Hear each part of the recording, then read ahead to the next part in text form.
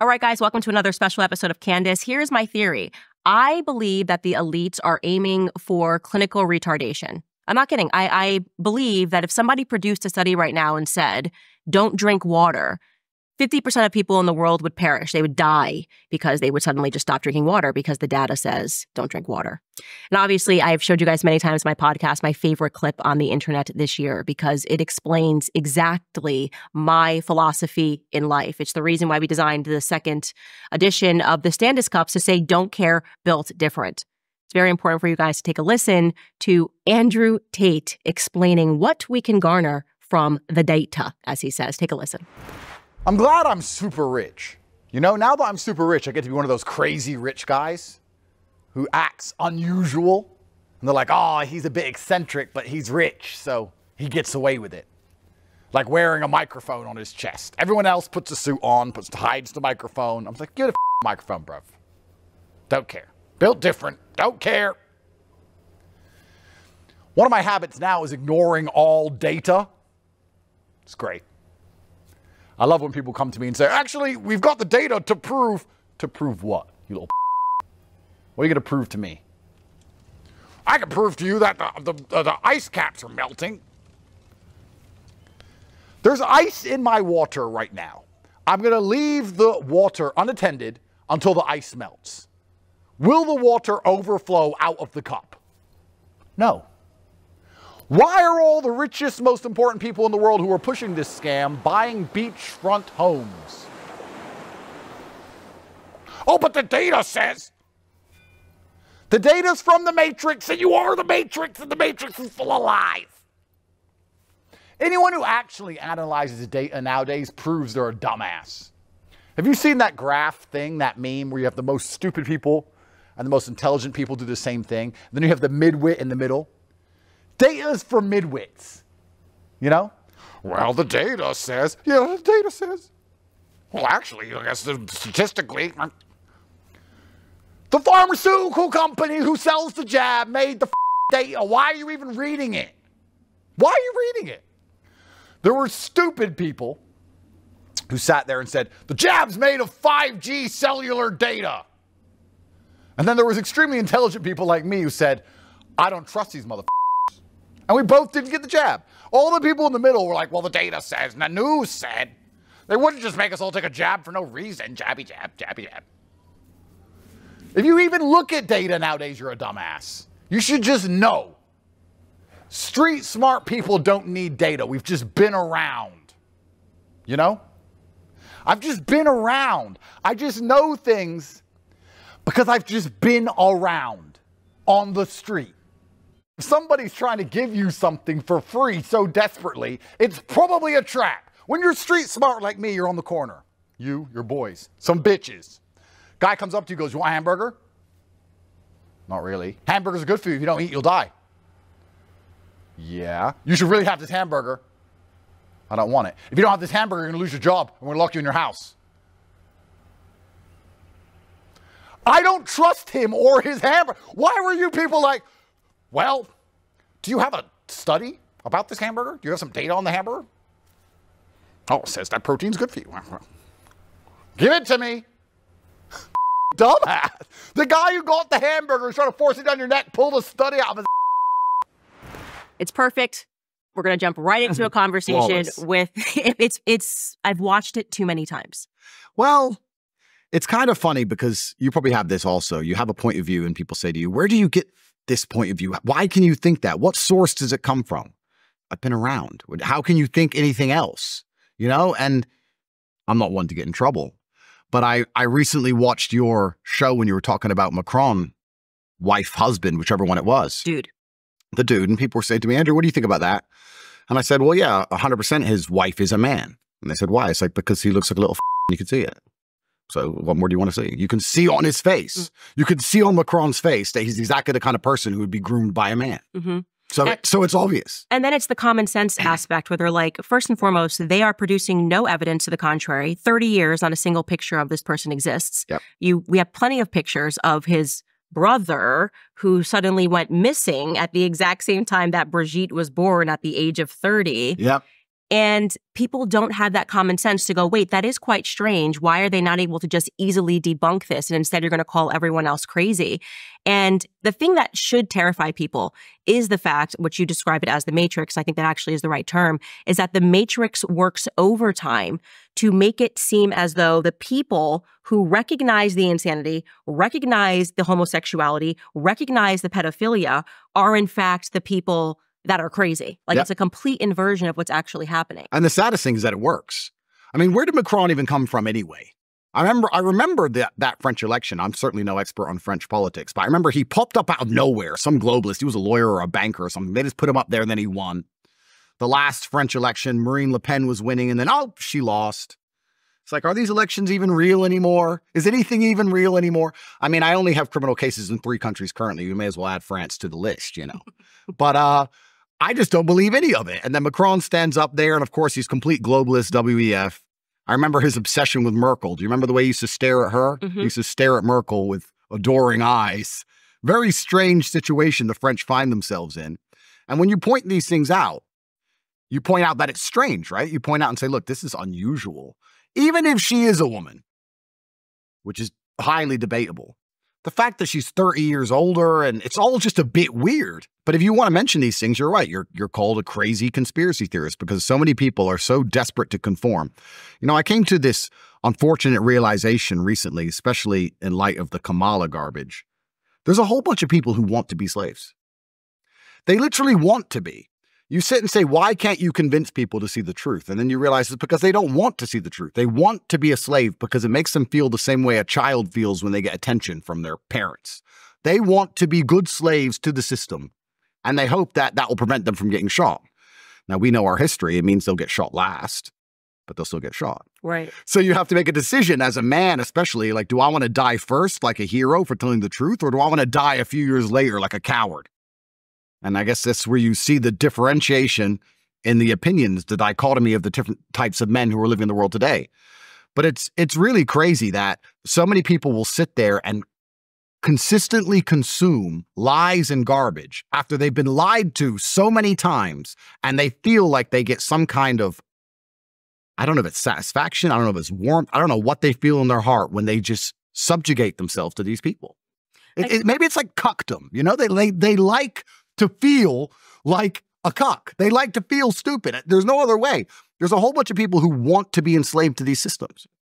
I think slavery is natural, actually. I thought about this for a long time because I'm going, how could you accept this? Like somebody telling you to stay at home, not see your family, double mask, let your parents die alone. Yep. Everything spiritually should be coming online going, this is not natural, this is wrong, and I'm going to fight this. But they get in line. And even when they know it's wrong, they're still fearful to speak out and say that for fear of persecution. And something that a study that I showed, like a study that was done by the CIA, an experiment rather, to my audience was where they sat a bunch of people in a room. This is a true CIA experiment. And 17 of them were agents, and one of them was from the public, but he didn't know that he was the only person that wasn't an agent. Yep. And they held up a picture of a triangle, and they went around the room, and they said, what do you see? And every agent, went through them first, and they said, square, square, square, square, square. It was clearly a triangle, square, square, square, square. They get to that last guy, and he says, square. Yep. Knowing fully that he is seeing a triangle. Yep. So what they understand is that peer pressure, like the psychology of peer pressure is a real thing, but it's stunning to me that grown men succumb to this or something that's unbelievably wrong about that. Yeah, completely. And that's why they attack masculinity so heavily, because truthfully, as a man, if you have an opinion which is different to other men, it crosses your mind, you might have to fight. That's just how it goes, right? So if you're a man and you sit in that room and 17 men say it's a square and you know it's a triangle, you're probably looking them up and down going, can I beat them all? Now me, I'm built different. I'll be like, that is a triangle, sir. You're wrong. You're wrong. But you have to have a lot of faith in yourself to be able to do that, right? A lot of people simply don't speak out because it's a scary thing to do, because now you have personal accountability and then you have to defend your opinions also. And there's a lot of people who aren't capable of or are afraid to defend their opinions, so they just think, I'll just go with the flow. And that's the actual mess we're in. I don't think the mess is so much conservatives against liberals or the sane against the insane. It's this ether in between of people who are just like, it doesn't matter, and I'm not interested in politics, and they're just going along with the system. which is probably the largest contingent of the populace. And they're just allowing this clown show to continue for as long as it's continued. And I don't want to be a conspiracy theorist, but ever since 2020, I don't believe any of the elections are fair at all. I don't believe that any of the people in charge have our interests at heart at all. I believe it's a massive racket where everyone is just stealing. I believe if you speak against the system, the Matrix is going to come and they're going to use lawfare to try and destroy you. I said on a podcast I did 7 days before Trump's assassination attempt that there's no way they're going to let him win. Then his assassination attempt happened. Thank God he survived it. That was a miracle in and of itself. That's been memory hold now. That's been disappeared from the internet. Don't know if you saw this morning. All of the references between Bill Clinton and Jeffrey Epstein have been removed from Bill Clinton's Wikipedia page a couple of days ago. So that's gone. Nothing's printed anymore, right? So they just changed the typing. And you try and talk about this with people. There's people who understand you. There's people who disagree with you who are mentally unwell. But unfortunately, there's this huge contingent in the middle who are just like, yeah, I don't really know. And I don't know. And I'm just going to go do as they say. It'll be fine. And they're so perma-distracted with garbage. And that's, I look at like a festival, for example. I'm not anti-music, but I look at a festival and I see people in the festival and they're all screaming and jumping up and down. I'm like, if you had half as much passion for the freedom of your children that you do for this song you've heard 10,000 times, we'd be in a much different position. But they've managed to placate the entire population, and which is actually a really interesting thing. You have to sit and think, how did they make us all so placid? How has everybody just been eunuched to the point where they're sitting there going, oh, well, I can't see my parents. I can't leave my house, but it's fine. It's truly incredible. It's actually quite a remarkable thing they've managed to do. And as they turn on the PR machine once again, they've turned on the machine for Kamala. Nobody liked her. Nobody. Not even the liberals liked her. Not even the biggest Joe Biden fans liked her. They were all saying she's no way she could win. And here she is, the most loved person on the planet, like 2 weeks later. It's just incredible to me. They could do COVID all over again, Candace. They could do it again. Whoa, you don't think Israel's your number one ally? It's the dumbest thing. People just say stuff, and that's how you really know that everyone's a bot. And I say this even against, people who I've had respect for in the past. I really see it because they say stuff that doesn't even make sense. It's like 6 feet social distancing, save lives. Israel's our number one ally and friend. Why would you even make that statement? That's an objectively, on its face, stupid statement to make. They just repeat it. And you're right. They don't think about it. So let's think about it for everyone at home. Let's think about it. Someone comes up to me, Andrew Tate, Israel is your number one ally. I said, well, they never paid my rent. So they're not my ally. They don't cut my grass.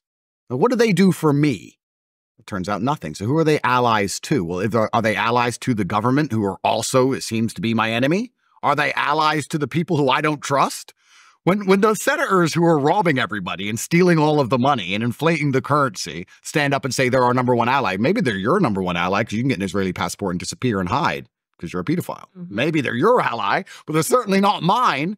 So why is anybody even repeating this trope? Whose ally are they? Right. I said that. They protect pedophiles. They're allied to the criminal class. So I'm like, where is this coming from? They also performed a terrorist attack and got away with it because of, I'm assuming, the blackmail they have on politicians. But the USS Liberty, we can't even talk about that in America. Yep. It's like this no-go zone. You can't talk about that, or the press is going to label you an anti-Semite for knowing that they murdered and tried to get away with it by flying in planes, unmarked planes, and bombing the USS Liberty to drag us into their war with Egypt. Yep. That's not my ally. Not from a political standpoint, not from a personal standpoint. The second your state is protecting pedophiles and allowing them to escape from America after they've molested children, and then you go, oh, we'll keep them safe here.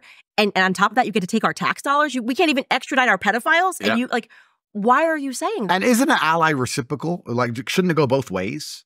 Like, what do they do for us? I understand we fight their wars for them and we protect them and we give them weapons and we do everything they want. That's fine. They're surrounded by enemies for some reason. Nobody seems to like them. That's fine. What do they do for us? Ever. Anything. Ever. It's really... No one can tell you. No one can tell you. And then, of course, people are so emotionally invested in the idea of Israel. When you mention these things, they just repeat that trope. Well, they're our number one ally.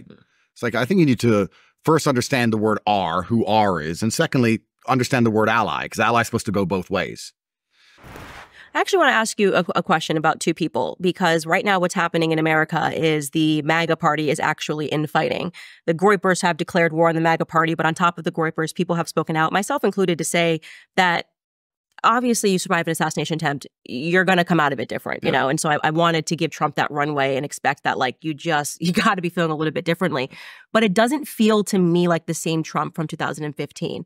And obviously he's the better candidate. I want Trump to win as well. But it does seem that now that he's accepted money, that he can't be as hardcore about certain topics and certain issues as he was back in 2015 when there was no chance he was going to win.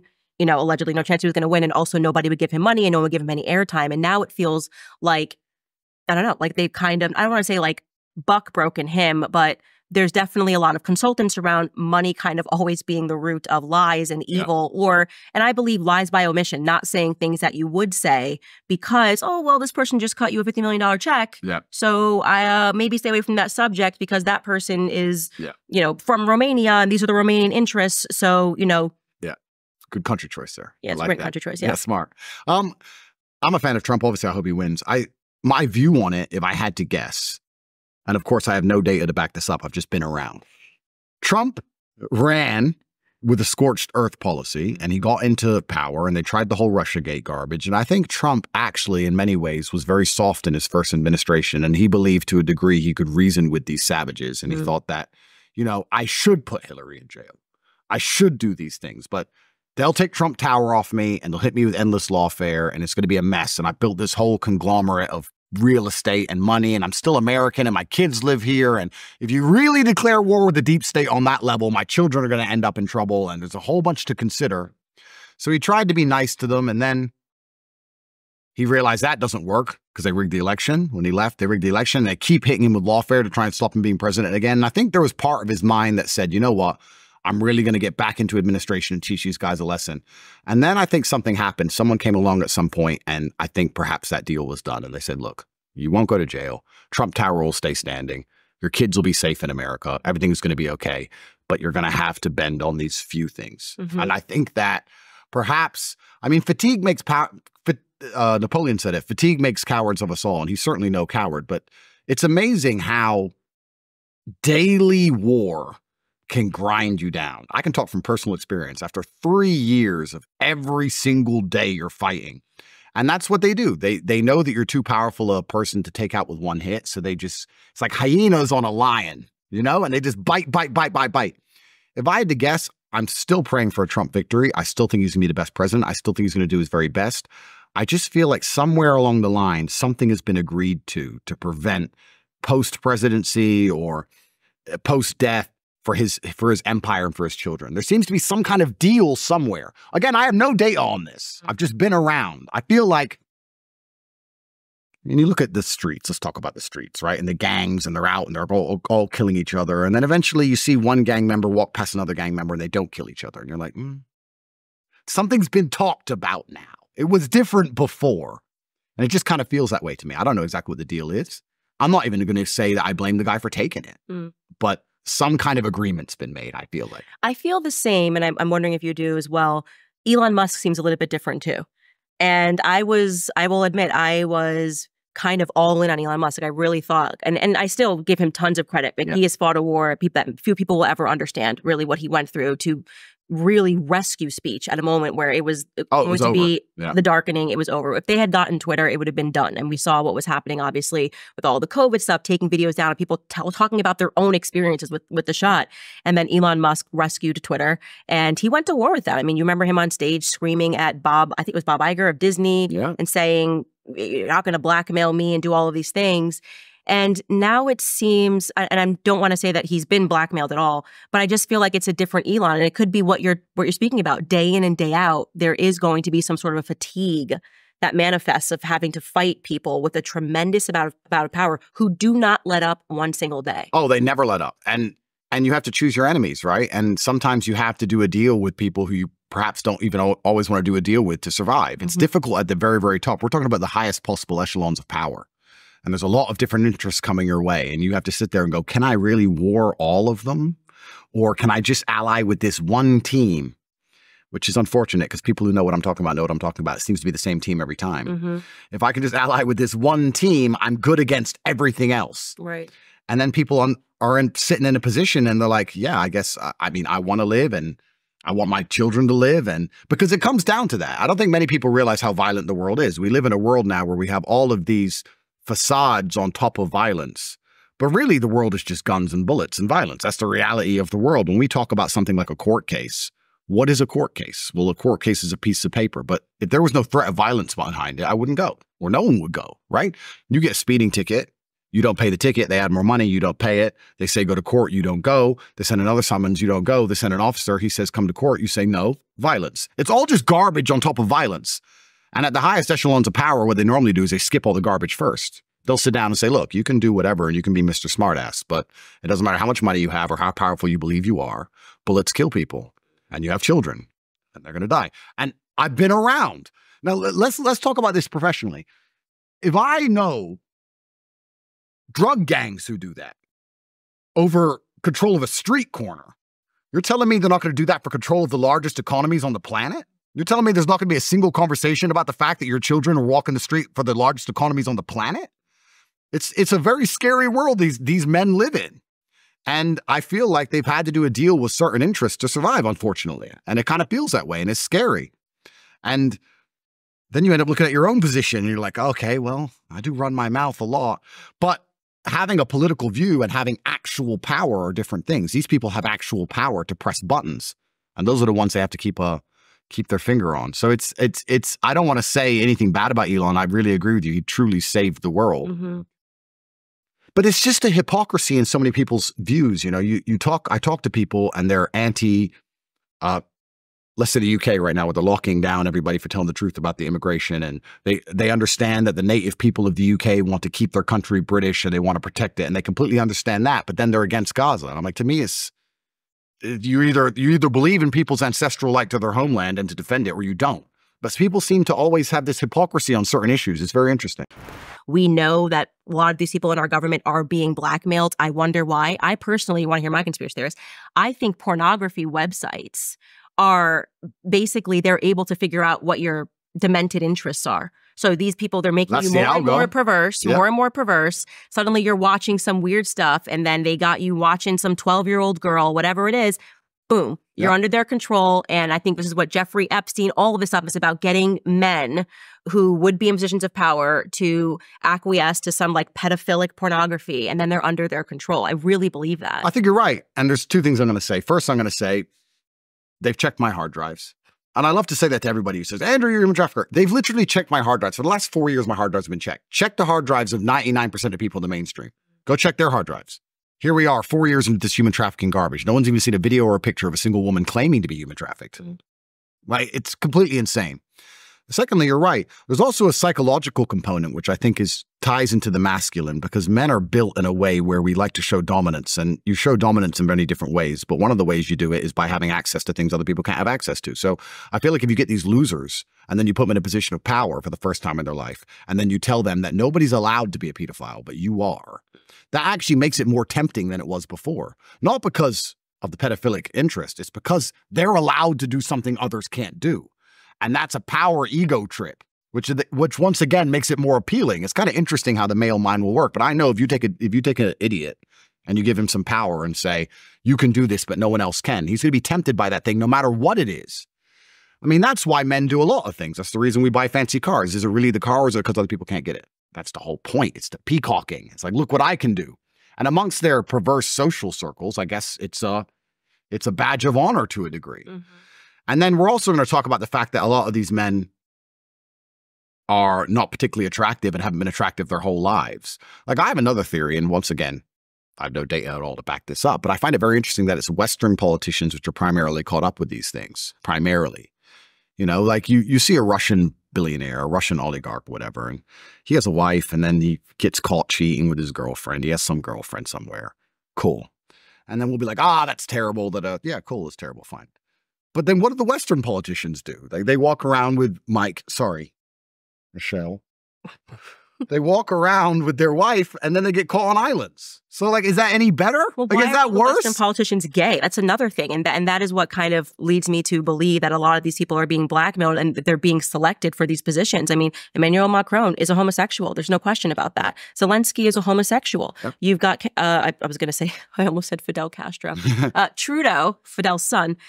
You got Trudeau, he's a homosexual. Yep. Barack Obama was a homosexual. Yep. And then finally, when we get in the West, a president who's definitely not a homosexual, Donald Trump, they just freak out. They completely lose their minds. This guy cannot be president. He's not allowed to be president because there's no aspect of the most extreme form of blackmail, which is like, if we know that you have engaged in pedophilia, that you've been involved in any of these weird sexual scenarios, we can control you in office. Yeah. And there's obviously the deep state thing is not a conspiracy theory. It's part of the reason why they didn't want Tucker to conduct that interview with Putin, because the first thing Putin said is like, I don't deal with your president. I'm dealing with the CIA. Yeah. Right. That is the deep state. He's like, the president, I don't talk to him. The CIA is who's controlling your nations, which means that our democracy, the republic, it's an illusion. Yep. Oh, 100% true. And when I say things, I don't, obviously exceptions disprove the rule. I talk in general, but in general, it is the masculine which protects the society in general. And in general, feminine are more accepting of certain things, and gays are closer to the feminine. So we say that we have men in charge. None of these people you named are men. None of them are masculine. There's nothing masculine about them. The true masculine essence is being prepared to die on a hill. And the number one thing we died for since the dawn of human time was our land and our women and our children. That's what we died for.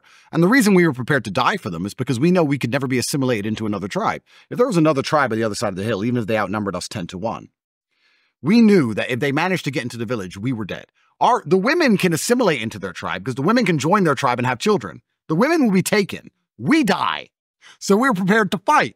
So the masculine essence, truthfully, is to be able to stand up against an army you know you can't beat and fight to the bitter end. And that's why they don't want anyone masculine in power, because then they can't be influenced. We just talked about those shadow figures making the phone calls. We don't want anyone who sends their like Trump and says, no, I don't care. That's not how this is going to go. So they like weakness. So even the idea of having a man in charge, all these people we just named aren't men. They're homosexual, which brings them pretty much close to girls. And when I say girls, not in a negative, insulting way, I'm trying to explain the feminine mindset of we can assimilate with the enemy more than we must fight and die on this hill with the enemy. And that's why they're doing it all. And you're right. It's certainly a coincidence. And it's also an extremely interesting coincidence that, global homo, LGBT, that is the culture of the West now. It's the number one thing you can't insult. You can't go against, you can't degrade, you can burn an American flag before you can burn a pride flag. You'll catch a prison term for that. It's truly the new God. You can insult Jesus all day long, but you can't insult LGBT in a Christian country. And if you look at any of the American embassies in all of their vassal states, the first thing they do is try and push this LGBT insanity. They try and push this global homo everywhere they can to erode the masculine spirit. We talk about how the family's under attack, and it certainly is. There's a lot of ways it's under attack. LGBT is one of them. It's one of the things they use. But, there's a million different ways they've destroyed the nucleus of the cell. I was having this conversation the other day. I was talking to somebody, and we were saying, well, we're talking about men dying on hills, like I just said. It was after my Jesus protest, after I protested, because I was supposed to go to jail for that, because I didn't have a license. I didn't have a permit to protest. I'm on judicial control. I'm supposed to get 6 months mandatory. So I said bye to everyone, said to Tristan, ready for jail, packed a bag, went there to go to jail. So put me in jail for respecting Jesus. Put me in jail. I dare you. And even they knew better than that. So they were just like, please go home. So they didn't put me in jail. But I was ready to do it. And I was talking about dying on a hill. And I was talking to a girl, and she's like, yeah, but men aren't men anymore. And I said, but this is the thing that's so interesting if you actually analyze how they've destroyed society, because you're right, men aren't men anymore. But if you want to talk about dying on hills, you don't just need rich men or famous men. You actually need the common man. You need every man. And most men in my position, especially financially, are not interested in getting in any kind of trouble, right? We're interested in protecting our profits more than we are protecting a particular street or a particular society or a particular ideal. Most of the people at my level of wealth just sell out and just bounce. Mm-hmm. So I'm like, you need the common man to be prepared to die on a hill. And that's why certain agendas, like when you talk about this LGBT stuff, or when they talk about, or they show that if you marry a woman and that woman betrays you and she wants the son's penis chopped off, then she's going to win. Or feminism, or all these different things. I tried to explain to her that if a man doesn't feel like he's the king of his own household, why would he feel like he has any duty to protect anything? right? So we don't even have common men with a woman having a family in a society, and the man feels like he's the head of the house and he feels like he has a duty to defend that house. Even the people who, the common man and the common woman, when they are getting together, the man doesn't feel like he's the king of the house, so he doesn't feel like he has an obligation to protect it. And then there's a whole bunch of men, a large swath of the population, who don't get any girls at all. And girls are just on social media trying to chase the top 5% of men who are only interested in protecting their profits and nothing else, who are globalist anyway because they fly all around the world. And we look at Western society as a whole. I was talking to this girl and she's like, yeah, but men don't stick up for us. I'm like, the man you need to stick up for you is the exact kind of man you ignore.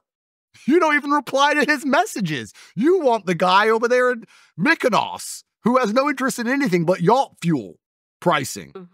So like society is actually so truly broken that they managed to just infiltrate it from every single level because the nucleus of the cell is damaged.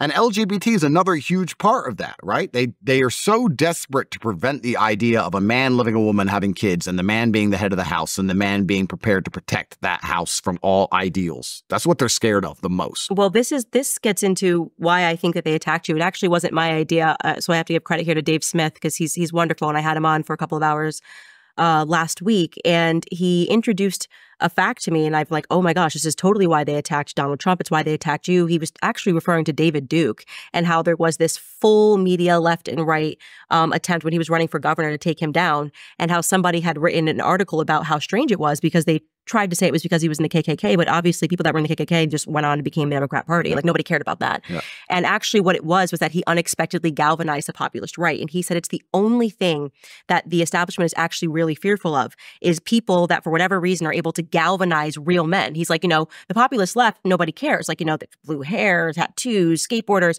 But the populist right are people who know how to shoot, who know how to hunt, and who will go to war for their families. Yeah. So any person that unexpectedly galvanizes men that like embody true natural masculinity is going to be attacked by the Matrix. I never understood why you were so, it made no sense to me. It's like, I met you with George years ago, and then suddenly I looked up and every single person was doing like an Andrew Tate is this video.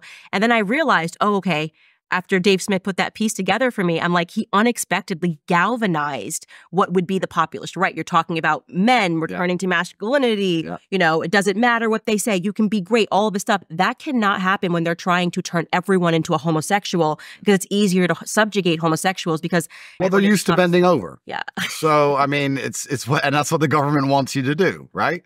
They're used to bending over. In fact, they quite like it, which is exactly what the government wants you to do. And no, I think you're right. I was fortunate or unfortunate enough to reach such a large subsect of the population, and I was making it clear that masculinity on some level is saying no. Mm-hmm. That's what being a man is. Being a man is saying no. Even if you look at raising a child, right? It's the father who's typically the disciplinarian saying no. And they've tried to label that as hateful. They try and label you as hateful when you have standards, but truthfully, you love things, right? If you love your family, you hate everything that's against your family. There's no light without dark. So they'll just say you're hateful because you're anti-LGBT and you're anti-whatever. But truthfully, you love something else. And they try and miss that part out. And I managed to be massively successful, primarily also with young males, which they really got upset about because it was a perfect storm that ended up putting me in jail. But I had all these young males following me, and then I had my program that allowed them to make money, and they started making more money than their teachers, and they're going to school saying, I don't need you anymore, and blah, blah, blah. Then they were holding me accountable for absolutely everything anyone ever said. The number of articles that have been printed about me where they say some guy has done some heinous crime and he followed Andrew Tate on Twitter. 9.8 million people follow me on Twitter, right? It's completely insane they try and tie these things to me. I have a strong suspicion Keir Starmer is going to come at me. I'll say it here first. He's going to try and say I incited the riots for saying you should have a border. But that's what I think they're going to try and do. Everything is automatically my fault. The Matrix is just out to get me. There are people in rooms in 3 or 4 different countries who are just sitting there trying to find a way to put me in jail. It's kind of scary. But yeah, I guess there's no light without dark. You can't you can't shine bright without casting a shadow. And my basic message has always been, the true essence of masculinity, which is saying no and not being afraid to be that person in the room who disagrees with the 17 people. That's what it's truthfully about, and that's what they're scared of. And they want you to instead bend over. And I don't think many people at home actually understand how, you say you've been around. COVID was a perfect example, but there's a lot of examples of it. But when you've seen enough of life, you see how power corrupts people and how evil people can actually be. I think the large swath of the populace who are just slowly going along with all of this. They don't believe that people are inherently evil. They're like, oh, well, I'm not evil. And why would they do that? I heard that all the time. Why would they make us get an injection if it doesn't help us? Why would they? Why would they? I don't think they understand the true dark hearts that come from a man who just wants to satisfy his ego. There are people out there who just like to laugh. They like to laugh at you wearing a mask and injecting yourself with poison. They thought it was funny. And power absolutely corrupts. We're run by these people in the world now. They're born into these families, or they're so corrupted morally, but also financially. Money's not even real. We talk about a lot of things. People say, oh, it's all about the money. And I say that is such an optimistic view, that you believe it's all about the money, because it's not about the money. It's about controlling people, and it's about destroying their spirits. It's about destroying their souls. These people print money. Why do they need money? They print it. They don't have to make it. They just press a button. If you think they're doing things for money, then you don't understand how deep the rabbit hole goes. They don't actually care about money, which is why they destroyed the whole economy in the first place. They don't care about money. What they care about is making you comply. For the same reason a loser becomes a police officer. They're bullies and they're cowards and they have no actual innate power and they're empty inside and they don't believe in anything. And they want you to comply. They want you to obey. They want to intimidate you so they feel like there's something. That's why weak people in charge are so dangerous, because we all see what they do once they're weak. I saw Keir Starmer's stupid face. Put me in jail. I saw his stupid face standing up there. Oh, we're going to arrest everyone, trying to act like a tough guy. I saw the weakness in his eyes. I know what kind of person he is. He's not a good person. And he's saying the people of the UK are not allowed a point of view anymore. You're not allowed to speak. Full Stasi. It's incredible. It's actually quite scary. And they ran these programs to even see how they could create a psychopath, right? And how they figured out that they could create a psychopath was molestation was a component of this, like molest them from the time that they are a child. Yeah. And so I don't think people understand that if a man was raped when he was a child and then was exposed to all of these other elements and then becomes a world leader, he has an element of psychopathology that has been intentionally bred into him. And he will do things in a way that you will be shocked. People talked about how Emmanuel Macron during COVID, the French people were saying like they realized he was a psychopath. Like there was something he was getting, like there was a sadistic element in torturing people in a way that, for example, if you had a woman with a family, this is why even saying like women should have families before you allow them to go climb a ladder, they are removing these aspects that are natural where you're going, oh, maybe I shouldn't torture these people and let these people die alone. Well, these leaders don't think that way. Like you have to confront the actual evil that we are facing. Like this is a cult of people and they are literally deriving pleasure from your pain.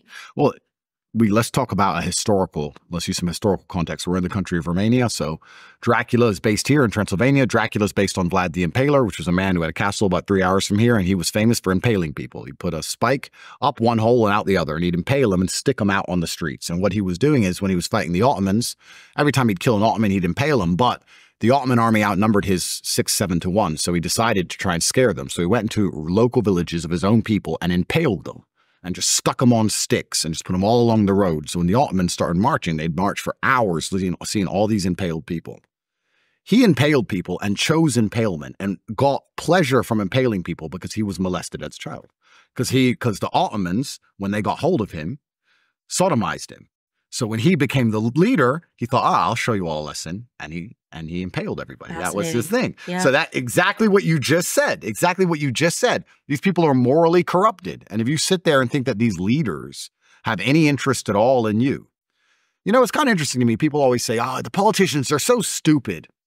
And once again, that's a very optimistic view. They're not stupid. They know what they're doing. And you are confused and you think they're stupid because you think they work for you. You think, I hired the politician. The politician is my representative, and he's going to go there to represent my interests. And when he doesn't represent your interests, you think he's dumb. No, he works for someone else. He uses this whole "you can vote for me" democracy garbage to allow you to accept him sitting up there and doing the opposite of absolutely everything you've ever asked for. There's not a single politician doing anything any of their people have ever asked for, nearly ever in the West. They work for someone else. They work for shadow lobbies and hidden interests and big money and banks, and they work for a completely different team. They're doing the exact right votes. They're voting exactly how they're supposed to. They know they're doing their job fantastically. Your confusion is you believe they give a shit about you, and they never have, and they don't. And we could talk about all of this, like I said, philosophically, but it's very interesting because the world is cyclical and everything goes around in circles. You know, you have a king who's in charge of his empire, and after a while, the king son he's still a good king, but he's not as good. And then the next king's son has just been too spoiled and everything becomes decadent and you don't want them to be king anymore. And there's a revolution and you fight for democracy and then democracy comes and there's a fantastic democracy at the beginning and everybody cares. And 3 or 4 generations later, everyone's just robbing and stealing as much as they can and nobody cares about the population anymore. And now you have people inside of America who would very happily put Trump as king for the rest of his life and put his son in charge. And then you go back to royalty. It's like the world is cyclical and nothing lasts forever. And when I talk to Americans, especially, they don't have this concept that America can fall. They're like, oh, but what will happen to America? I'm like, it's going to fall. I'm like, what do you mean it's going to fall? Nothing lasts forever. If you lived in Rome and you had these beautiful Colosseums and these marble arches and you're wearing your robe and you had all your slaves and you're eating grapes, you can't ever imagine it on fire. One day you woke up and you looked out at Rome and you were like, no way. This is the world. This is the civilized world. This is Rome. There's nowhere else. Still burnt down. That's what happens with decadence over time. And everyone talks about the fall of Rome and we compare it to the fall of the West. And I mean, there's a lot of similarities. The fact that the native men grew decadent. They didn't want to go to war. They didn't want to protect it anymore. They decided to open the gates to the barbarians instead to prevent them from setting everything on fire. They said, y'all, you can come be Roman.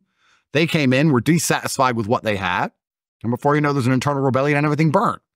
And it's really interesting to watch America as it is now. And the answer to all of these things, I mean, it starts with masculinity at home. But I think the reason they actually fear Trump so heavily is not because he's going to make any large policy changes, because they still have their fingers on all of the strings. And even if he makes a change, they can change it right back. They're scared of the culture shift. They're scared of Trump winning because it's going to inspire men to be more masculine. And that's what they're actually afraid of. Right. They're afraid of a big man being a big man. They're afraid of him standing up and saying things. You know, they are furious. This reporter you named, who I don't even know who she is. That's how insignificant she is. Mm-hmm. People like them can't stand the fact that when he says, grab her by the we're like, so? I literally couldn't have cared less about that. Like, this is like locker room talk. Who cares? Who cares? Who cares? I was like, what do you mean you don't care? It's like, I don't care. You know what's really interesting about American elections? I've always found this interesting because I watched all the rigged elections all around the globe, and they're all rigged. But the American election is a very interesting one because it's the only election I've ever seen in the world where everyone is obsessed with killing their own children. There's no other election I've ever seen this. I've never seen the French talk about it. I don't see the British talk about it. It's not even on the agenda. And I was talking to somebody who I'm actually quite personally close with, and they were a Joe Biden supporter, and they now admit that Joe Biden was corrupt, and they admit that COVID was wrong, and they admit the vaccine's poison. They admit all of these things. I'm like, so you're voting Trump? It's just like, but I can't vote Trump because of Roe versus Wade. I was like, listen, we're talking about World War III, Israel, Lebanon, Gaza, Iran, World War III, Russia, Ukraine. We're talking about inflation. Nobody can even pay their bills. Talk about an open border where thousands of people without passports are parading across the border, blood on the streets, drugs on the street. Don't you think there's more important things at which week you can kill your own child? How stupid are you? The fact these people even exist shows that it's almost over for the West. The fact there are people who still believe that Kamala is going to somehow be a good leader. It should be 99% Trump. The fact it's even 30%. Who are these humans? Name one time she stood up and said how she's going to fix a single problem. I'd love to sit with her and say, Kamala, okay, I'm going to give you a fair shot. Never met you before. Please explain an issue and explain to me your compendious plan of how you're going to fix that issue. Right. In 2 minutes. Go. Inflation's bad. We know. How you going to fix it? We need more money. Yeah, we know. How you going to fix it? She can't even answer a question. And there's people out there sitting there going, yeah, she's good. Why is she good? Well, she's a woman. Bro, it's so over. It's so incredible. It's like, it's incredible how just psyop people can be. Mm-hmm. It's scary. Well, that stuff is what's bred in the classrooms. And that's why I really do believe, there's no question, like our education system, even from kindergarten, was established by communists. Like we had this huge influx of people. It's actually a really important time in world history for people to realize the 1848ers, so to speak. They tried to overthrow what today is Germany, and it failed. And then a bunch of them who tried to overthrow the government came to America, and they went on to become Pfizer, people who instituted kindergarten. Yeah. And I think that really when our government got completely taken over, like McCarthy was actually a hero, saying like commies are here. Yeah. We're taught in the classroom that he was like this paranoid person. No, he was trying to save America. Yeah. America died the day they shot JFK. The last Catholic president shot in broad daylight by the deep state they took over because he was going to shatter it. He had realized that the commies were in control. I mean, the CIA doesn't represent American interests at all. Like they're all about just subjugating the world. They're global elites. I think the CIA and the Mossad are the exact same organization.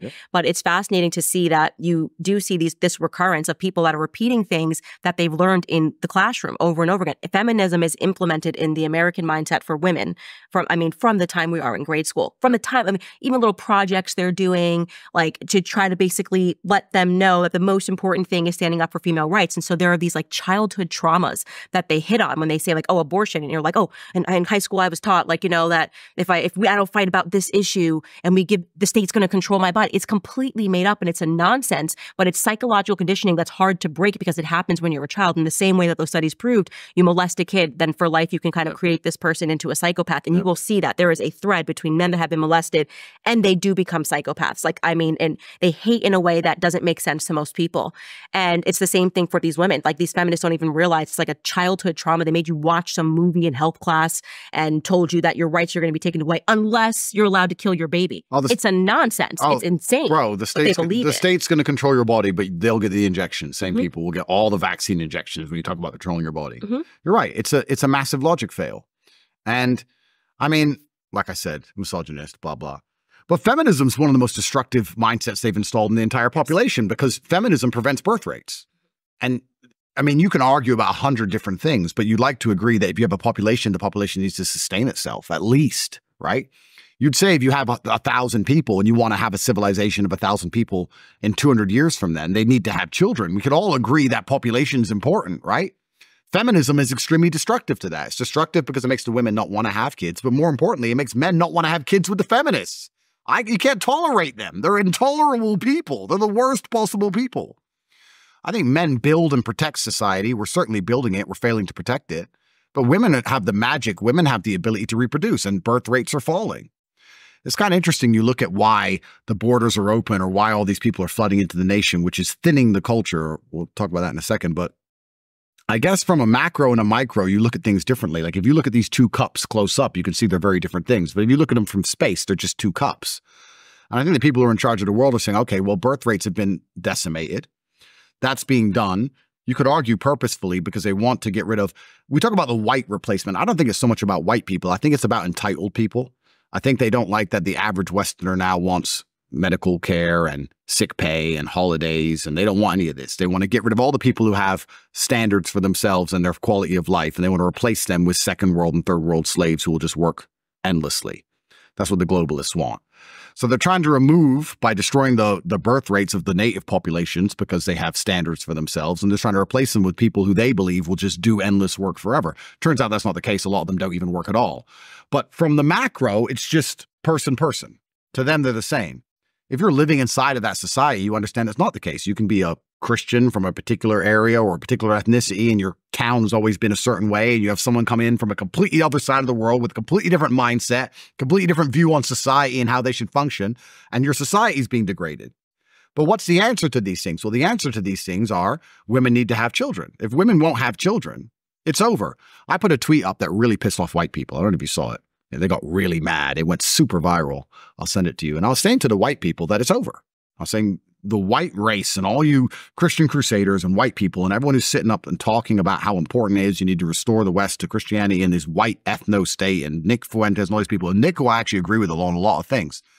If you're not having kids, you don't have a future. If you're not having children, you don't have a future. That's the bottom line of it, right? So they talk and they insult these immigrants, which I completely understand why they do it. They're like, we're going to have mass deportations, which is a fantasy. And they're saying, we're going to keep our countries for us. No, you're not, because an immigrant turns up and has 7, 8 children. You're paying for it with your taxes. And you can't convince your wife to have more than one because she wants Chanel bags. Well, then how are you going to have a future, right? You can argue whether it's the weakness of the man. I don't know if it's the weakness of the man or if it's the feminism that's inside of the woman. I don't know what it is. But I even just started doing this experiment when I wrote that tweet out. I was like, how many white families, pure white families do I know, outside of the Mormons, they do all right, that have more than 2 or 3 kids? There's hardly any. So you could talk about the replacement of white nations. Yeah, it's happening because there's no native birth rate, and that's down to feminism, and that's down to this whole gender dynamic being broken. Well, they're also trying to convince women to act like men and for men to act like women. I mean, even straight men are homosexual. And that's how I feel. Even men that are straight, I'm like, but you act like a homosexual. And it was one of those things that people were asking me, you know, I didn't actually feel like, and this is kind of surprising because it was the UK, that I even met real men until I went to the UK. Like, there's like, it was very hard for me in America. I will say, like, I was in New York City, so there's obviously homosexual straight men, you know what I'm saying here. And then I get to the UK and then I meet my husband and like, he hunts, he shoots, he knows how to skin an animal. And I'm like, okay, that's what I want. Like, I want a masculine man. And so it's interesting because you and your brother have opened up this debate in America about what is true masculinity, right? This is the argument. They're not truly masculine. Like, you shouldn't follow that. Like, what's truly masculine? And now you ask, okay, then what is your prototype? Tell me who we should be following. If it's not the Tate brothers, what is real masculinity? I've asked this question before and I've gotten some answers. Some people will say, you know, Jordan Peterson is a better example of masculinity, you know? And so your idea is that people that have philosophy and talk about masculinity is true masculinity. If a war came tomorrow, just asking this question, by the way, maybe the answer is yes, I don't know. Do you think that, like, Jordan Peterson has the skills? If everything's taken away and you're in the wilderness, this is how I think. My husband and me are surviving. We are surviving in the wilderness, and you're not, because you are now married to a straight homosexual. You know, who, like, he's straight, but he's also a homosexual. Oh, you nailed it. They're all gay. Everyone's gay. You literally nailed it. I had this conversation with someone the other day. I was talking to some guy, and I was saying that I don't trust a female pilot. And he said, why? I said, it's not because I'm a misogynist. It's because I think men are calmer under pressure. Men are calmer under pressure. And he goes, why do you think that? So why are you pretending you're confused as to why I think that? Haven't you gone through life and ever just seen a high pressure environment? Or is it just me when I've been in high pressure environments and I see women, they're not built for it. They're not supposed to be. Unless it's kids, then it's the exact flip. Yeah, well then they're ready to kill. Something happens with the kids, and then suddenly, like, I'm like, George is just like, I don't know, he's crying, I can't focus. I'm like, what do you mean he's crying? Like, that's like, I can do 20 things at once with children, and you're like, oh, biology is real. Like, we have these natural proclivities and they're real. 100%. Absolutely true. And you're right. And there's men, I find it extremely weird that you see these men who are begging for a female president. I mean, it just feels gay. It's gay. It's gay. It's very gay. I want a woman to be my boss. Like, it's just gay. It's just gay. I don't know what else to say. It's so weird, these people. And you're right. They often say, oh, Andrew, you're not masculine because, you know, you're insecure. And I say, well, why am I insecure? Well, why do you have all those cars? Because I'm rich. Yeah, but why do you need to show off all those cars?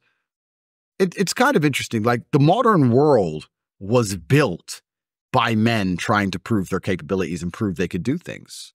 That's what the whole world is. That's all it's ever been. We've now come along with this whole globo homo bullshit trying to convince you that a real man is so secure in himself he lets his wife get Okay, great. That's a real man. But truthfully, the real men were, I'm going to go over and try and cross Antarctica by foot because no one's done it. Well, that doesn't make sense. You'll freeze to death. Maybe, but I might do it.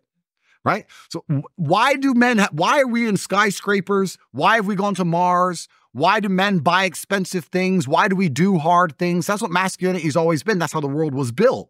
But now they're going to come along and say, no, that's not masculinity. Masculinity is not trying to be the best version of yourself and proving to the world that you can do what others can't do. The reason I bought 65 cars is I can put them in a row and it looks funny. Ha look, I can. Peacock, look what I can do. Ha. That's it. It doesn't have to go any deeper than that. I don't have to drive them. I can't even name most of them. But they've now convinced you that true masculinity is being so sure within yourself that you don't have to prove anything to anybody. Well, if you don't have to prove anything to anybody, then you don't have any capability. So you're actually a useless idiot. And if you're going to sit there and be so arrogant that you believe you have no duty to the society or to your woman or to your ancestors, and you can just be secure in yourself, and I don't need to prove myself to nobody, and I'm just secure in myself, well, you're one of the sheep being led to the slaughter because you have absolutely no capabilities whatsoever. They'll say a real man, I got in arguments on podcasts all the time. They say a real man's secure and lets his girl have male friends. I'm like, there's a male friend line. Sure, there's a line. Hi, how are you? Boom, boom. If my girl's going out on dates with some dude, like, this is clown world. No. It's peak clown world. And there are men who buy into this psyop. And it's kind of interesting when, because one of the most common questions I get asked is, Andrew, why do you still talk? Why don't you just shut up and disappear? And it's like, well, you have two choices. You either fight against this programming that's out there, Or I guess to a degree you accept it, and then you have a new internal fight because your house is a mess, because your woman doesn't respect you, and you're depressed and sad, and you have some mental condition. You've decided you have OCD or ADHD or some garbage you saw on the TV once. And you either fight an internal war or you fight a war against the external, because this is really crazy what they're trying to implement. And I like the question you asked, like, what is a man? Truthfully, a man, I believe, is being able to do the things that are hard or do things you don't want to do because you're supposed to do them. I think that's what a man's always been. A man is supposed to be strong. He needs to be strong, so he has to become strong. That's his job. A man is supposed to be brave. It's not that you can't feel fear. It's that you have to be brave. Oh, an attacker's here. I'm afraid, but I'm a man, so I will go and engage the attacker. It is my job. And now we're teaching men, you don't have to do what you don't feel like doing. You can do what you do feel like doing. And they somehow think that this is dismantling toxic masculinity, when in fact it's actually doing the opposite, because men are born with an innate propensity for violence. And then you have men who rape and kill and murder and school shooters. When you tell men to act out their feelings, you have some little idiot who's been on drugs his whole life for some imaginary mental condition. This is why you get school shooters in the first place. He should be being taught stoicism, not this garbage. So yeah, no one can even answer what a man is. They need to be aggressive. I see this. I now have 2 sons. My son, he wants to go to war. He wants to be a Spartan. He wants us to send him into the wilderness, and he's going to come back in 2 weeks, like the beginning of the movie 300, you know, and see if he survives. I'm like, okay, this is innate. He wakes up, he grabs a sword. Him and my husband just instantly go at it, you know? And I'm like, dude, please just come to me if you want to hug. Like, I don't want to fight. I don't want to say to you, I don't want to wake up and grab swords and fight you. Come to mommy when you need love. And when he's sick, he comes to mommy. You know, but when he's feeling good, he wants nothing to do with mommy. He wants to go fight. He's like, he wakes up and goes, where's my father? And he's holding a sword. You know, and I'm just like, think he's in there. Right? You know what I mean? And that's beautiful. And people want to suppress that, you know, and you. Well, they fear it. They fear it, yes. And they want to suppress that aggression, that natural aggression. And I'm like, no, like, you know, you want to curate that in a way that, yes, if something happens to this family, I want to make sure that everyone can defend this family in the right way. My job is to take care of the children. Like, it is my husband's job to be able to go out and hunt and shoot and fish and do all the things that he does with, you know, with his guy friends when they go on these trips and go hunting. Like, they need to be able to survive in the wilderness. And now we've created these straight homos who are like, well, I read the New York Times every day. And I'm so I'm quite educated on this topic of vaccines, so I can keep my family safe from the invisible virus. Well, this is the thing where everything goes back to the propensity for violence, right? So you sit and you talk to these people these straight homos who say, I read the New York Times every day. And I sit there and I look at them and I just think, if I grabbed you by your neck, you know, I say it in my videos, I grab you by your throat. I say it, but I mean it. I mean it. It doesn't matter. The bottom line is violence. The bottom line is how capable you are defending yourself and the people you care about. That's the bottom line of masculinity. What's crazy is in the West especially is we're importing all these people who understand this, right? We're importing a whole bunch of people who grew up in a very violent world, and they understand that violence is a solution to problems sometimes. And they understand they may get caught, but they might not, right? And we're raising a native population of men who believe violence is never the answer and that violence doesn't exist. They're pacifists. They don't believe in violence. Oh, you don't believe in violence. So if I break into your house, you don't believe in violence? Or you do believe in violence, you just want the police to be violent for you because you're a So you believe in it just the same because you'll call the cops. If you'd ever call the cops, you believe in violence because you just want to do it by proxy. So everyone believes in violence. They just want to be detached from it. We want to pretend we live in a world where violence isn't real. Violence is the underpinning of absolutely everything. And I don't think many people also understand that large wars often bring a period of peace. Most people seem to understand that. You have World War II and then there's peace that comes afterwards, although that's arguable because the American military-industrial complex has been at war ever since World War II. Nobody talks about they had World War II, and everyone talks about that one. Then there's the forgotten war in Korea. Then you got Vietnam, and then you got the first Gulf War. They never stopped going to war. They've been at war permanently the whole time, which is why they had to delink the dollar from gold because everyone worked out they were printing too many dollars, blah, blah, blah. But large periods of peace also bring war. It's cyclical. If you have a large war that brings about the population's desire for peace, well, the reason there's a big desire for peace is because the materials have been depleted and the manpower has been depleted and the people are tired, of course. But then if you have a long period of peace, you start to replenish your manpower and you start to replenish your materials, and then the other countries around you start to do the same thing. So you try to implement trade deals or some kind of black ops, or you try and sabotage XYZ so your country does better to make sure that you maintain hegemony over that scenario. And over time, if it's too peaceful, it's like a pressure cooker. It's going to blow up. We have men now living in these peaceful even though I wouldn't even call them peaceful anymore, times thinking that war isn't coming, or that there's not going to be some degree of, there's going to be a day where you're going to have to wake up and go, uh-oh, today's the day, right? And even if it's not physical, it certainly is spiritual what we're doing now. It's certainly already D-Day spiritually.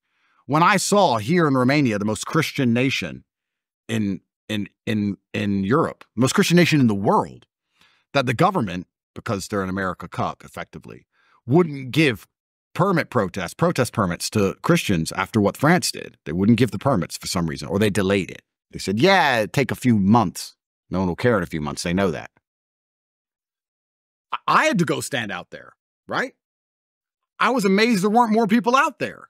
But this is now, we're already at D-Day, where you have to be prepared to sacrifice yourself, at least spiritually, at least for what you believe. And I guess the alternative is just to go to bed at night and feel like a coward. I don't know. Maybe for some men that's better, to just look in the mirror and know they were but at least I'm not in jail. I would be sleeping perfectly fine in jail right now, because I know I went for the right reason. I'd be sleeping fine, right? So it's truly incredible. You're right. These straight gay men who have this very strange view on the world, where they've tried to redefine masculinity and take it away from what it truly is, because truly masculinity is the ability to say no. And if you're going to say no, you have to defend your ability to say no. That's it. You can't say no if you don't defend it, right? No, you can't come here. Well, we're coming anyway. Now let's fight, right? It's kind of interesting. I've seen some things on the internet where they say, do men really look at each other and think about fighting each other all the time? No, not really, no. But if I walk in a room and there's 7 or 8 men my size, it does cross my mind.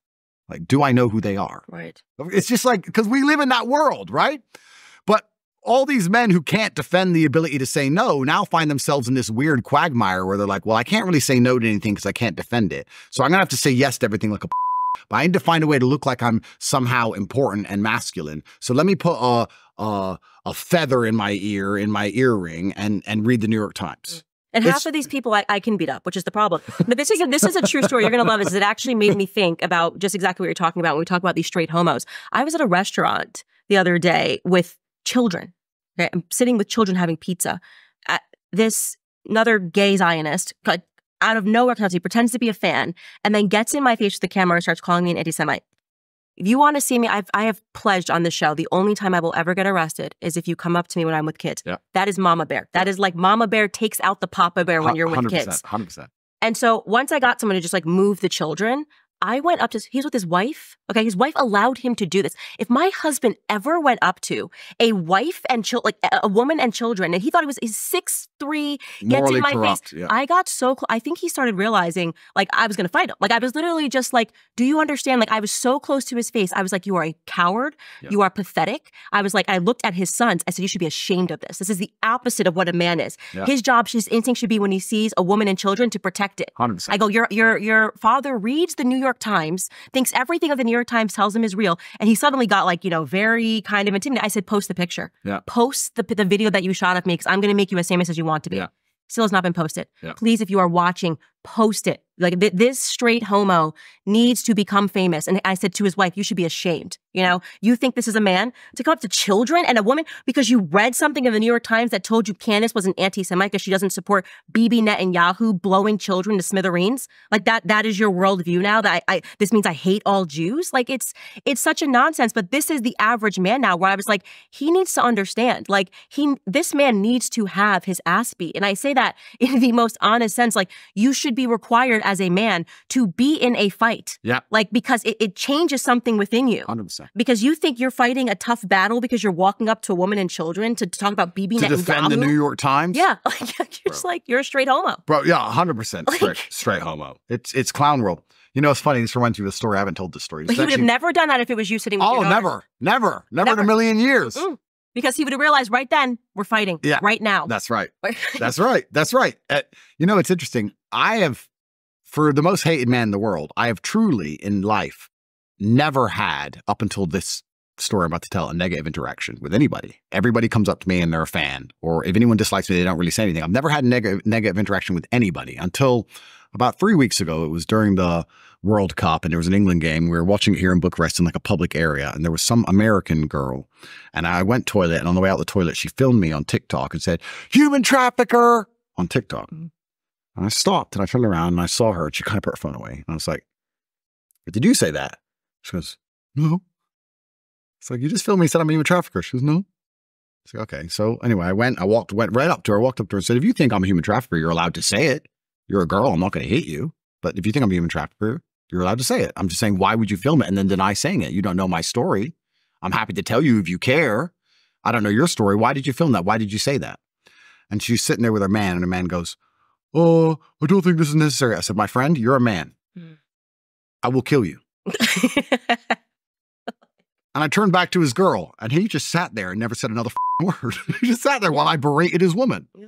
Then I went back downstairs. I saw them arguing and then they left, right? So I guess she got in an argument with her man for not defending her, but the man understood. I can't fight. What can I do? Yeah, what are you doing? What do you do? Yeah, that's right. Another straight homo and some silly woman. But it was interesting dynamic. But when you say you want a man who will defend you completely, right? Even her, as stupid as she is, and even her loser man, she expected, it's like your expectation you have. And then the card got pulled and I guess he changed his mind. Right, exactly. And he probably wasn't happy that she did it. You know? Of course, like, of course. It could, well, that's it, right? Because he's like, now why have you put me in a position where I have to die over your stupid TikTok? Yeah. Completely right. But these straight homos, it's very interesting. I love the point you just made about how he feels like he's defending society. Would Israel give a shit about him? It's really incredible. It's really incredible how people will get pulled into psyops of things that don't even matter, right? There are so many things in the world that matter today.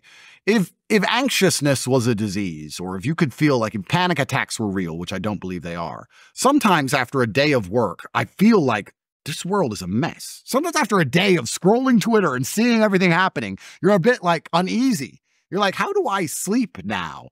What am I supposed to do? How do I prepare for these things? And I guess I'm one of the most equipped people on the planet because I'm fortunate enough to have a bunch of passports and a bunch of money. Most people don't even have that.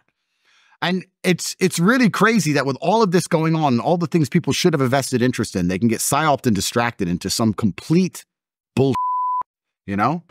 Yeah, and you're exactly right. It's just we've lost traditional masculinity. And so when people create that dynamic, when they're like, well, this is what it actually is, every person that they present being a truer example of masculinity, I encourage and I push back on that, which is just like, if this was a time of war, who would you want? Like the natural order of things is like men need to be masculine. Or if they call the cops, right? When you call the cops, what kind of man do you want? Right. Do you want a man who turns up, who's big and burly, who's going to take action and tackle someone to the ground and make affirmative decisions? Or do you want someone who's going to sit there and philosophize over, oh, maybe he's not even a criminal, maybe? What is a man? Like when the fan, feminism disappears instantly. It always does, right? So all of it is just built inside of the society. A lot of it is men's fault also. You talk about how women are attacked with this feminism garbage from a young age, and you're completely true. It's completely true, and you're right. I was watching a Taylor Swift concert, and she has this famous line in one of her songs. I don't know her songs. I'm not a Swiftie, unfortunately. Me neither. But she says something. Guys, I have no eggs left. No. The patriarchy, she says. And all these little girls are sitting there going, the patriarchy. And I'm like, I blame the fathers because the patriarchy built that stadium. And the patriarchy put that soundstage together. And the patriarchy paid for those little girls' tickets to go and watch that. So men also have a part to play. Men have become so cucked. They're going to allow their daughters to go there and sing about how much they hate them. They'll wonder why their daughter will grow up and not listen. My daughter is not being, one, she's not listening to that. Two, I'm not sending her ever. I wouldn't allow her to go. But three, there's no way on God's green earth I'm paying for it. Like, it's also so crazy what position men have been put in. And if you say that to a man, these straight homos, they're going to sit there and go, I'm secure. I'm a real man. You don't let your daughter listen to Taylor Swift? Huh? Call yourself a man? Bro, it's crazy what level the Western society is sunk to. And what's scary is that we live in a world where we think the West is the whole world because we live in the West. It's really interesting. I don't know, did you ever see that conversation on the BBC News between a Chinese It was some Chinese guy. He worked for the Chinese government, and they were discussing about the electric vehicles between China and America, England. No, I didn't. You ever see it? It's really interesting, and I don't want to misquote it, but I think people can find it and send it to you. They were saying that China produces 90% of the electric vehicles, and the UK is concerned about that they produce too many electric vehicles, and that the UK wants to produce some more electric vehicles because they don't want China to have a complete hegemony over the future when we use EVs, etc. And the Chinese member, and they were talking about competition between the two countries. So how do you feel about UK trying to compete with you in the electric vehicle market? And the member of the Chinese government said, we see the UK as a country that was historically important that we'd like to have good relations with.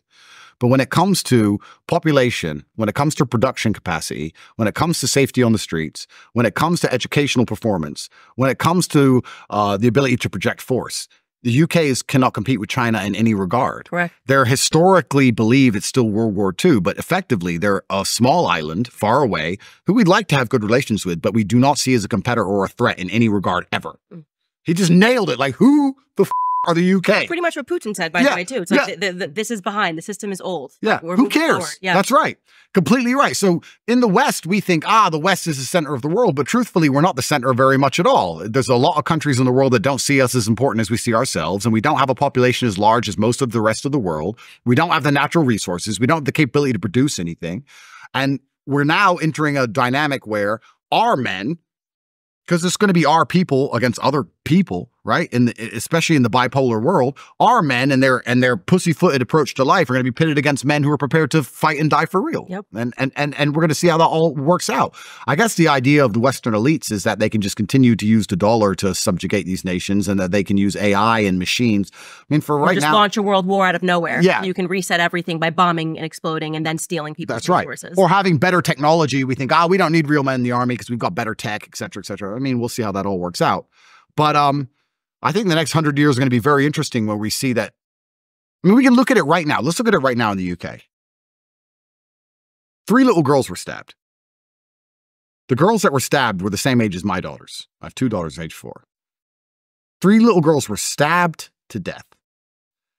A man shouldn't have to feel what a blade is like entering his body, let alone a little girl. It's disgusting.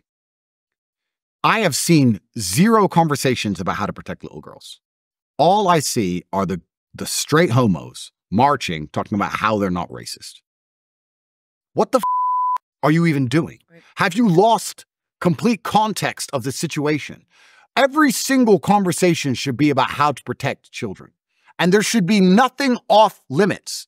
We shouldn't be afraid to discuss the fact that if people come from X country, they commit violent crime at a 300% higher rate than if they come from other countries. Because everyone talks about the UK being racist. It's probably one of the least racist places on the planet. You want to see racism? Go anywhere else. Japan. Africa. Yep. They're racist in Africa. They're racist in the Arab world. Everyone's racist. We're the least racist place. And instead of marching to protect little girls, the man who stopped the knife attacker should be a national hero. He should be everywhere. I haven't even seen his face. They don't want to show him because they don't want to remind people the little girls were stabbed. Instead, they wanted to divert the whole conversation to don't be racist. And now we have all these straight homo men walking around. We showed the far right. Yeah, don't be racist. As if they've achieved something. You've forgotten the argument completely. When the knife-wielding attacker is near you, you're going to piss your pants and run. And now you're walking around saying, don't be racist. Now, I agree with don't be racist, but if you are asinine and stupid enough to believe that if you're going to allow thousands of people into your border unchecked, that some of those people are not bad people, you're an idiot. Mm-hmm. And I wouldn't even say that you're too stupid to conceptualize that. I'd say they're too cowardly to admit it because they're too scared to be racist. So now they're too scared to admit that by refusing to refute that idea, they're letting bad people in. They're going to say, no, all 1 million we let in are all good. They're all doctors and they're all physicists. You don't have to be racist to understand it's not about skin color. If people come from a war zone, they've seen trauma and they're not going to be particularly balanced all of the time. I would argue if a child sees their parents blown to smithereens, they're not going to grow into a pretty balanced, happy, normal, sane individual. They're coming from the worst places on the planet. Well, that's part of it too. Is like, people, don't be racist, don't be this. I'm definitely a bigot. Like, I mean, I tell people this all the time. I'm like, that's street smarts, right? Yep. Predicting what I can garner from just looking at you, the pattern vibes recognition. You're giving, yep. the vibes you're giving. What can I understand about what I'm under? I don't trust you. I don't like the way you're moving. I don't like the way you're dressed. Now they're training people to go, having those gut instincts that keep you alive are bigotry, racism, homophobia. It's like, you're telling me this is a party with all homosexual men? Yeah, no, my young son's not going. Yeah. Right? Oh my gosh, how dare you say that? Like, this is homophobic, this is heterophobic, this is all of these words really, in my view, meant to just delude people away, like from trusting their gut instincts. Your gut is divine, okay? Your gut is telling you something's not right. Like, the person in the classroom says he's a non-binary person who believes that, like, you know, age limits should be evaporated, and he's teaching your kindergarten teacher and your son, and you're allowing that to happen because you're fearful that people at school are going to call you a bigot. Like, I'm a bigot, okay? I put those on, I'm a bigot, I am a bigot, so let me figure out what I have to know about you, because I'm gonna let you know whether or not you're allowed access to my children. And so I tell people, do not allow them to call you a bunch of names that essentially rinses you from that divine gut instinct that you have. That's the Holy Spirit saying you, don't trust this person for whatever reason. And then you have the government telling you that whatever reason that you have, you know, is not right, because it's some ism, sexism, misogyny, homophobia, whatever. It's pattern recognition. And they don't want you to have basic pattern recognition skills anymore. And that's what's so crazy, especially with all the things you just said. Absolutely nailed it. And especially with this racism arguing. Like, would you hire a male nanny? Bro, you must get this. You must get this more than me, right? Because I'm mixed, half black, half white. You're black, right? So they must say, why are you racist? Why have you turned on your own race, etc.? It's not even really truly about race. Like, in jail, I saw people lose their minds, right? I saw people in jail lose their minds, and I saw that they weren't the same anymore. I didn't want to be around those people. I would avoid them as much as possible. I hate the idea of them now being loose in society. That's just jail. In a European nation, okay, it's the worst jails in Europe, Eastern Europe. It's bad. But, you know, we're now talking about war-torn countries, which we've blown up. We have bombed. And people are seeing their families destroyed. People are seeing children headless on the street. You're telling me these people are now sane and they can just come here and get a job and pay their taxes? Is that what we're going to pretend we believe? Otherwise, we're deemed to be racist? It's not about the color of their skin. It's about all the things they've been through. And I don't want them in the society. But now, like I said, 3 little girls are stabbed to death and people are marching around pretending that we need more of these people. In fact, they're so desperate to virtue signal. It's not just, okay, they're fine. It's actually, we want more. Look, I'll prove to you how unracist I am. Let in more people from the third world. Which I'm fine with. They just need to go live with the people that blew up the third world. Yeah. Go stay at Hillary Clinton's house. Go stay at Tony Blair's house. Go stay with the families that made money blowing up, you know, Libya and getting rid of Gaddafi. I'm totally cool with that. The people who wanted that war and supported it, you open your homes to the people who are dealing with that trauma of what you did, that, you know, flood them out of their nations and stuff. Like, we've created the issues. Yeah. And then you're telling people that never wanted the wars in the first place that they're the ones that have to invite these people that are dealing and hating the Western world into our homes. It's a nonsense. Well, exactly. And that's globalism. Go to Israel. Well, exactly. Well, that's they love war. Go to Israel. Yeah, that's right. Well, that's globalism in a nutshell, right? Because globalism is effectively people who are detached from the common man's issues, making problems, profiting from it, and then all of the mess gets dumped on the common man. That's what basically happens every single time with every single thing they do. And so I think that is the problem with people like you, people like me, people like Ye, is that we're giving people the permission to be themselves. It's so interesting you say that, because the first time I was ever super heavily attacked by the Matrix is when I said depression wasn't real. And the backlash was incredible. Because drugs. They drug these kids out of their minds. That's right. They were so desperate to try and convince me or demonize me for saying depression wasn't real. And I was like, look, feeling depressed is real, but I believe you have control of your own mind and it's down to you to fix it. You don't need drugs and you haven't caught a disease. You just need to change your scenario, change your settings. Now, PTSD is real. I can tell you, I had it after jail. I know that mental health issues are real, of course.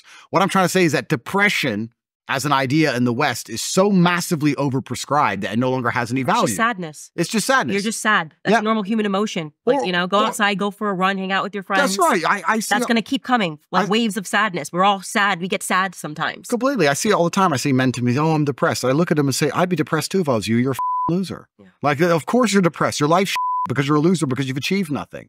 So it's not a disease. You got work to do. That's the bottom line of it. We've overprescribed it to the point where it has no point at all. I'm sure 1% of depressed people might have something wrong with them, of course, fine. But if you're going to say everybody has depression, I don't even know what the statistics are, but I read something very scary about the amount of people in America that are on some kind of psychotropic They start drug. them young. They'll be like, oh, you have Is it anxiety. like 20% or 30% of people or something? It has to be more. It has to be more. Genuinely, like everybody is on these drugs and they know long-term that these drugs eventually make you crazy because you're playing with the chemistry of your brain. You should never do that. See, I apply this to my current circumstance. I apply this to my current problem because the way you always attack men to try and damage your influence is sexual crimes, right? So I'm applying this to my own case. 3 different countries, they've called over 2,000 women who I've ever known in my life. And they managed to find these 2 idiots, and you've done a breakdown of the case, which I super appreciate. And they haven't found anyone else, thankfully.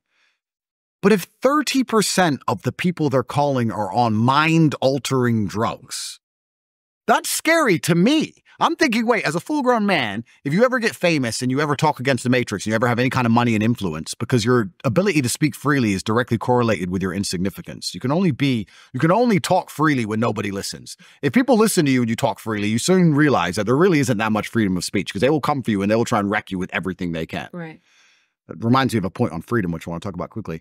But now we're saying that this percentage of the population are on drugs. I always found this interesting when they say, we've been through his past, we found these people. What percentage of the population are autistic? What percentage of the population are mentally ill? And then what percentage of the population are on mind-altering drugs or depressed of some kind or anxious or whatever they're on? And then we're going to say and find someone from 11 years ago and say their word, their eyewitness testimony without any other proof is golden. It's just so crazy. Christine Blasey Ford, 20 years ago, happened. It's scary to me. It's actually very scary. The point I wanted to make on freedom is very interesting because you've experienced how the Matrix tries very hard to shut you up and they try to intimidate you. They try and ruin your life and intimidate you. That's effectively what they try and do. And it takes a particularly stubborn type of person. I am. I'm a Taurus. I'm just like... I'm ready. I'm built different. I'm built different. I love being a thorn in their side much more than whatever they can do to me. Yeah. It's like... I'm in jail. I'm like, yeah, but I pissed them off. Yeah. Yes. And they hate how happy we are, too. Oh, completely. And they're like, this shouldn't be the results. They're miserable. We've done the studies. Yeah. When once we do these psychological attacks and we psychologically terrorize them and their family, they should be fatigued and broken. That's right. And then we just emerge and we're like, hey. Still standing. They can't stand it. But another one of my theories about the LGBT whole thing and the reason that they're marching in the street is, of course, they're trying to get everybody's children. But I also believe that it's part of propping up the false guise of freedom, right? Because what the West has built itself on is a very thin culture, and it's built itself on the idea that everybody can get rich. Nothing unifies us. If you look at here in Romania, even in this country, everyone has the same language, you have the same religion, they all watch the same TV shows growing up, right? They have the same folk stories, they do the same thing at Christmas. Everyone has a similarity amongst them. So even if they disagree politically, there's a lot that unifies the people, which is why it's a safe society. I remember when we went to school when we were young, you'd go and you'd talk about the TV show from the night before that everybody watched. Everybody. And now we don't have that anymore, right? So the only thing that unifies people in the West, because there's nothing that unifies us. We don't agree on the flag. We don't agree on religion. We don't, not the same skin color. We don't speak the same language. There's nothing that unifies us except this idea that we can become rich. Go to the West, get rich, be nice to people. But now everyone's realizing you're not going to get rich. And this is where the problems are coming because they're realizing the American dream's a sham. And it's a lie. So we have this very thin culture. And we say these other countries, well, they have thicker cultures. Their cultures aren't thin, and a thick culture is good for the cohesion of society, but they're not free, and we're free. And then I sit and think, well, if you speak against authority in the West, they teach you a lesson, so you're not actually free. So how do they prop up this false idea of freedom? What they do is they put the freaks to the front. So what they do is they push the freaks to the front. So they say, look, this person chopped their off. We're free. In other countries, you can't chop your off. It's like, okay, that's fine. But I am not free to do anything important, like speak against power, like speak against AIPAC. You're free to hurt yourself. You're free to do dumb. You're not free to actually talk about anything important ever. And I feel like one of the reasons why they're promoting all of this degeneracy is to try and keep this bullshit idea of freedom alive. Because if they took that away, you'd wake up and realize, oh, okay, this is actually no different than most of the world. And I'm not going to attack only the West for this. You can't talk against Putin in Russia, and you can't talk against Islam in Saudi, and you can't talk against the king of Laos. I'm sure you're going to pay a price. That's how the world actually is. We're the only ones who are lying about it. Sitting and saying, no, you can't talk, we're free, we're free, we're free. The truth is you can't talk against authority at all. And to try and distract everyone and keep this bull dream of freedom alive, they're going to push freaks to the front, which is why I think that the freaks are getting more and more outlandish, because people are starting to realize that the freedom isn't real and they're starting to feel the cage enclose. So as people are starting to sit there and realize, wait, maybe I don't live in a free country. Maybe my government is owned. Maybe they are all homosexual pedophiles. Maybe I am paying too much taxes just to blow up children. Maybe nobody has my interests at heart. Maybe my elections aren't real. Maybe my children are being brainwashed. Maybe my streets are unsafe because they refuse to police them properly. Maybe all these drugs could be stopped. Maybe, wait. He's chopped his off. There's a man in a dress. It's free. Freedom. And I really think— You could never have a man wear a dress in Putin's Russia. That's right. I think I want to go there. That sounds like, yeah, I don't want men wearing dresses. And that's the most crazy thing about it, is that trying to show this freedom, they're actually showing to anybody with a brain things we don't even want to see, right? You can take that away. That's fine. Let's take that away.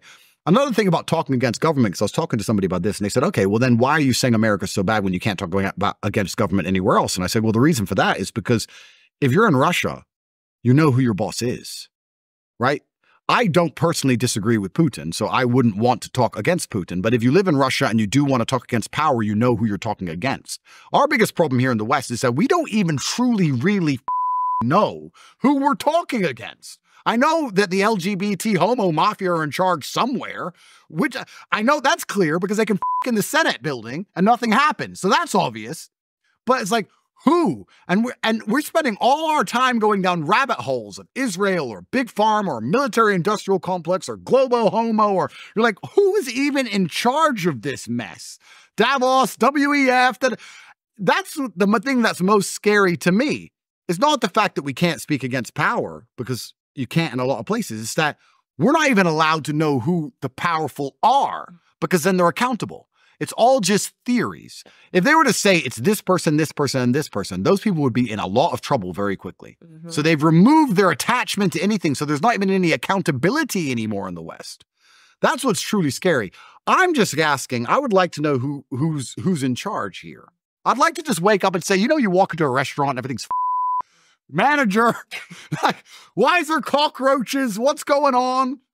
I'd like to just go, who's the manager of the West now? Who's actually in charge of any of this mess anymore? At least in other countries, you get the good fortune of knowing who your boss is. Right. Right? Yeah, I keep trying to figure out why I'm supposed to hate Putin. I'm like, okay, so he doesn't let people desecrate churches. You can't just take your boobs out as a woman and like say you're protesting and stand on top of like a statue of Jesus Christ. I think I'm okay with that. Yeah. I'm like, I know I'm supposed to be hating this. You're telling me this is authoritarian. This is authoritarian, but what you guys are doing, locking up people for peacefully protesting on January 6th, hunting grandmothers, is not authoritarian. That's right. Because women are allowed to be whores. Yeah. Like I'm like, everything about this, like if that's going to be the boss, that makes more sense to me than the people, the deep state, the homosexual agenda, the pedophilia that's being promoted, the pedophiles are allowed to write articles and protect other pedophiles. Sounds a lot better to me to have him as my boss than the, like you said, the invisible bosses, or maybe one boss who knows that we're fighting and we see that they're perverse. Yeah. And I totally agree with you. Yeah, he's a competent nationalist, which is what anybody with a brain should want for their country. You should want a competent nationalist who puts your interest above the interests of anybody else. Biden showering with his 4-year-old daughter, and the whole mainstream media colluding to hide the diary. We have Hunter Biden smoking crack and sleeping with people that look way too young, yeah. You know, talking about incest on text messages, and the entire mainstream media colluding to cover these stories. Yeah, no, I think I want to try the other boss if I can, just for a second. I just want to try to work there for a week. Absolutely. And see what happens. Absolutely. So and you're completely right. We say, oh, Russia's not a free country because, you know, you can't do LGBT insanity. And that's the only thing they can really come at them for. They can't come at them for, they've arrested 1/10 of the people the UK have arrested for Facebook posts. Wow. So I think Tucker highlighted this. In the UK, I think it was in 2022, they arrested 4,500 people for their social media comments. In Russia, it was 400. So the UK is 10 times worse for policing speech than Russia. Free country, right? But oh, Russia's not free because we don't allow them to, they're not allowed to poison the children, so they're not free. So it's actually the thing that's most scary about this freak show is the reason they're pushing it so hard to the front is because they're trying to keep this imaginary balloon of freedom and the American dream and all this garbage ahead, because we have a very thin culture. Nothing's unifying us in the West besides the idea that somehow we're free and that somehow we'll one day get rich. That's it. And that's what's so scary. You know what I found interesting about American culture? You know the eclipse that was recent? There was an eclipse where the solar eclipse, it was like a few months ago. Can't remember. It was going through a few states. And I was reading on Twitter, they were talking about how the eclipse is coming and you need to be careful because it's going to be dark for 2 minutes and beware of crime and all this shit. And I sat there thinking, American culture is so thin that if it gets dark in the middle of the day for 2 minutes, there's going to be crime? People are going to rob cars? Is that how close we are to apocalypse? Is it that bad? Like, even we talk about Ukraine-Russia war, even though I agree with Putin, I think he's completely justified. The Ukrainians and the Ukrainian government, who I have distaste for, but the Ukrainian people, they're still in lines buying food. It's war. They're in a line with money buying food during war. America, it'd be looting. It would be fires. It would be free-for-all within 2 minutes. We are on the absolute precipice of societal breakdown all of the time. And the only thing that's keeping it together is everyone sitting around going, don't worry, you'll be rich one day, you'll be rich one day, while a political class just rape the tax base for as long as they can before they disappear into the sunset.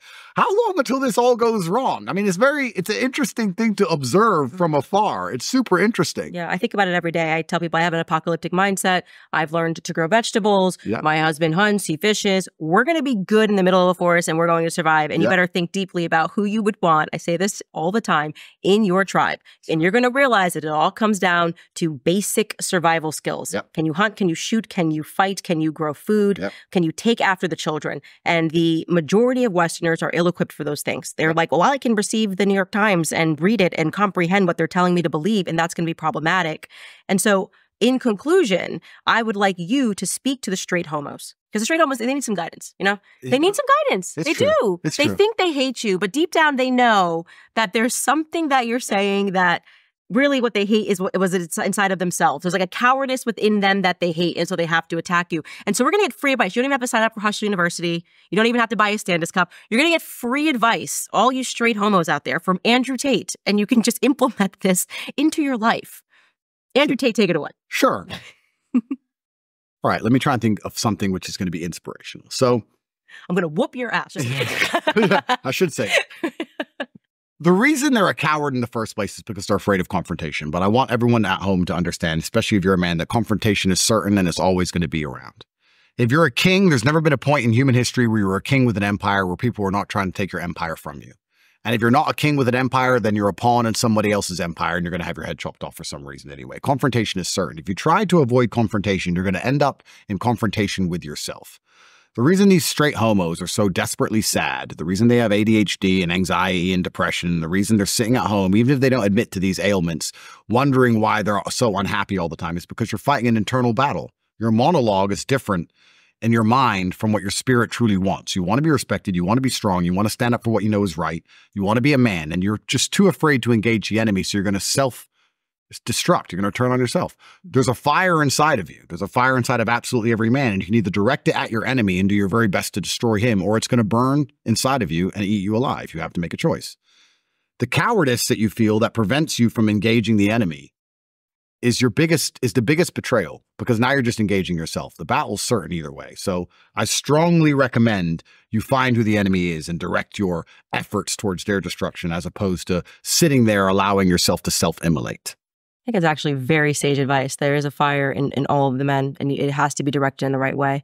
Well, Andrew, it has been a pleasure having you. This conversation is going to be so banned, so demonetized. Sorry. I don't care. I literally don't care. Like I said, don't care, build different, because people need to hear it. And I also am very optimistic because I think that people are starting to recognize that we keep telling them the truth about what's happening in the world, and it's taking them a while to catch up, but there's enough distrust now in the mainstream media that people are starting to listen to independent voices and go directly to the source, rather than allowing the mainstream media to tell them about those people and pretend that they're hateful because we believe in natural order, you know? All right, guys, that is a wrap. I hope you enjoyed this episode of Candace. We will see you next time.